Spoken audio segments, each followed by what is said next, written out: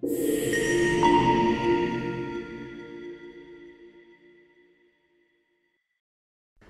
I'm Dan Ridsdale, Head of Technology at Edison, and today I'm joined by Rosanne Kincaid-Smith, COO of Northern Data Group. Northern Data Group are a diversified provider of AI and high-performance computing solutions with partnerships with key industry players such as NVIDIA, HPE, Supermicro, and so on. Rosanne, many thanks for joining me today. Can you start by introducing Northern Data Group and its key components? Yeah, absolutely. So Northern Data Group is a leading provider of AI and high-performance computing solutions. We are Europe's largest independent cluster of NVIDIA hardware. We have over 20,000 H100 GPUs and an expanded estate with H200. We have a huge footprint across Europe, and we have a European heart, having started in Frankfurt, and we are a global business with an extended footprint across the US. So focusing on the cloud business, you're building Europe's largest independent AI data hardware cluster. Can you discuss that and in particular, what does it mean by being independent and what are the benefits of that? Sure, we provide that infrastructure that we hold in our cloud business to a diversified range of customers and clients. It is independently held, meaning we offer that support and capacity across the globe, but from an independent European position.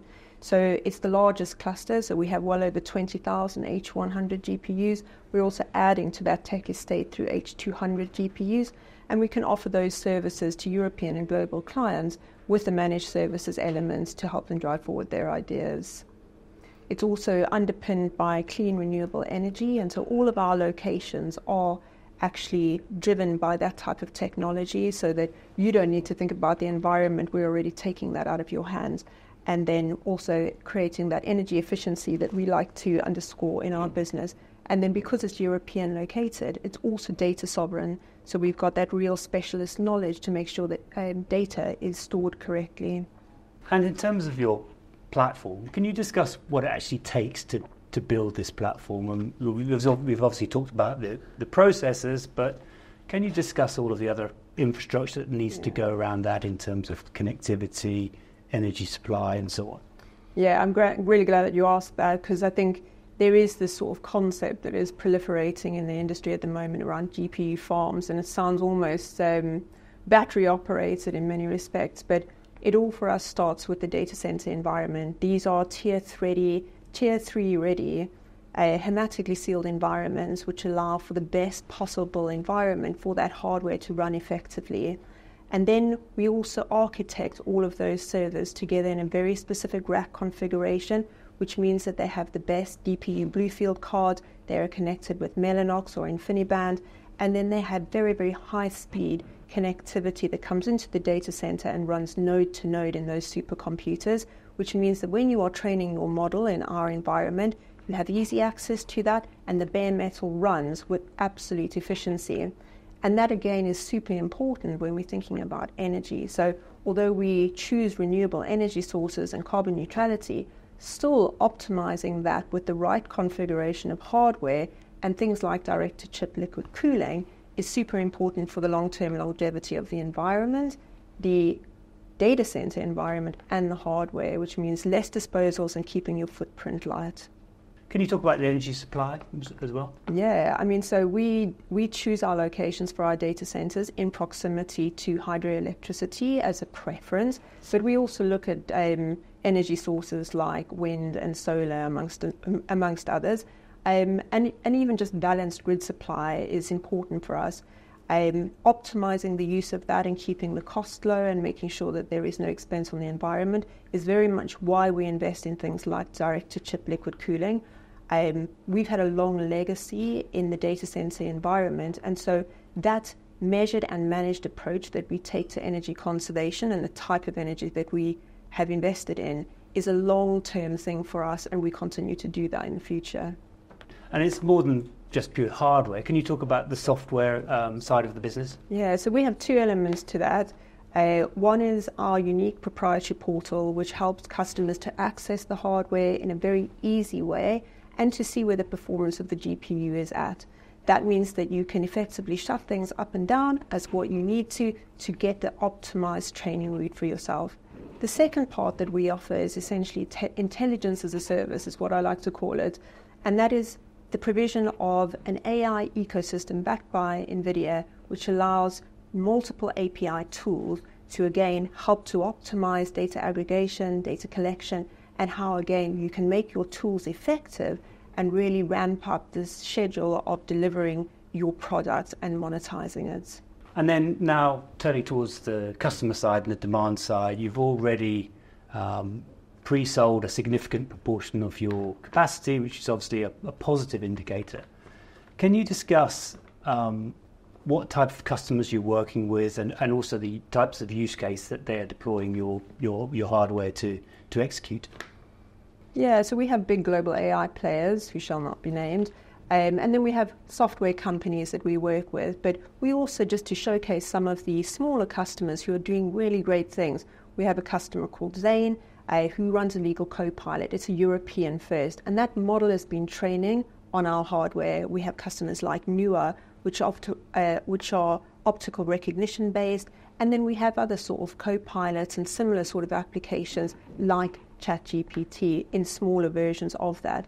So it's a really expansive range of customers that we can use to showcase what generative AI can do in everyday scenarios. So specifically, what type of customers or why would a customer choose your infrastructure rather than that of one of the hyperscalers? Yeah, I mean, I think one of the true USPs that we offer, of course, is the way that we configure our hardware. So you do have a far more flexible and bespoke service that you get from us. So we love to partner with our customers to say, what do you need? How do we bring that to life? And we can build alongside you, which is obviously very differentiated from the product that you would find from a hyperscaler. And then there is the personal service aspect. But then in addition to that, again, the type of customer that we are looking for, ones that pride data sovereignty, ones that are driving true innovation, and ones who value the environment around them. And that is a very diversified opportunity from working with a hyperscaler. Now, there are benefits to working with a hyperscaler, of course, but we look for that customer that is ultimately going to drive really, really game-changing innovation and wants to work with a partner alongside them to bring that to life. Along those lines, you recently launched the Northern Data AI Accelerator, and that's in partnership with your partners, people like NVIDIA, Supermicro, HPE. Yeah. Can you discuss that and how you choose the companies that come into the accelerator? Yeah, and so along the sort of idea that we believe AI will bring great change to society, we also want to make sure it's not just a technology that is in the hands of the few. And the AI Accelerator is aimed at allowing smaller startups, or in fact any business that is along the curve at developing something that is going to be really game-changing in the AI ecosystem, and allowing them access to use our hardware free of charge. And alongside that, also offering them mentorship from our own leadership at Northern Data, but from our partners too, as we've mentioned. That includes enhancing their business strategies, helping them to monetize the product, advancing the product, mentorships, and then of course having access to things like the Deep Learning Institute at NVIDIA and mentorship from places like HPE and Supermicro, to name a few, will really help to drive innovators forward, even if they don't have the capital to invest in that very in-demand infrastructure. And looking at the business and looking at the evolution of Northern Data, can you just discuss the key milestones as you develop your strategy? What are the key milestones that investors should be looking for? We've got a lot of exciting stuff coming up. So as I said, we've got this huge cluster of H100 technology that is coming to market. By the end of this year, we will have fully deployed both the H100s, 20,000 of those GPUs, plus an additional H200, 2,000 GPUs. So we'll have that full estate to market alongside our developed services and the enhancements on our platform. But that's not stopping there. We were obviously announced as one of the key partners in the Blackwell partnership, which is the new technology that NVIDIA is offering. That is going to change the game yet again. And bringing that to market will again complement our overall ESG strategy. So our environments are purpose-built to support technology like Blackwell. So from the immediate investment on cutting edge technology today to providing solutions for the future, which will really change the game of generative AI again. And looking at the development of AI, it's generally held that we are going through a period of disruptive innovation where you will see accelerated value creation, but also value destruction for people who aren't well exposed to the trend. What are your views on that, and how does that influence the way Northern Data's run? I mean, I think it's quite an interesting one. I think there is a huge amount of skepticism around AI. There's a lot of media talk, I guess, around whether or not the technology can be truly monetized. But ultimately, AI has been with us for quite some time in various different guises. You just need to look at your phone and ask for Siri to help you with something. These are algorithms already training and learning. The enhancements that the new generative AI will bring will ultimately change the way that we operate and live in society. It will optimize things, and it can really expand and augment existing capabilities.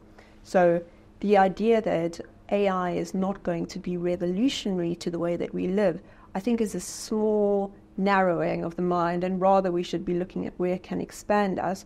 And I think the advancements we are already seeing in healthcare, in automation, and in things like just ChatGPT are an indicator of the fact that AI is really going to change things and optimize and bring more jobs, more potential, more possibility. And then moving back onto NVIDIA, you've been announced as one of the partners for the Blackwell-based superchips and infrastructure, and the performance benefits of those of that infrastructure is quite is impressive. It's 7 to I think 30 times. They say. Yeah. How should we think about that in terms of the supply-demand dynamic and how that influences your business? I mean, we've seen overwhelming demand for the H100s and the H200s, but what I'm actually really excited about with the GB200s is the capacity for fine-tuning of models, for inferencing, to make sure that that technology, and as I said, is really continuing to grow and bring change to the environment. But also, GB200s are not just more performant, they're also more energy efficient. And with the huge demand on both land and power, this is truly performant technology that will also help us to protect the environment. And that's one of the things that I find most exciting about that type. So just the advancement in technology, but also protecting the environment. Interesting. Rosanne, many thanks for joining me today. Thank you for having me. Good. Good.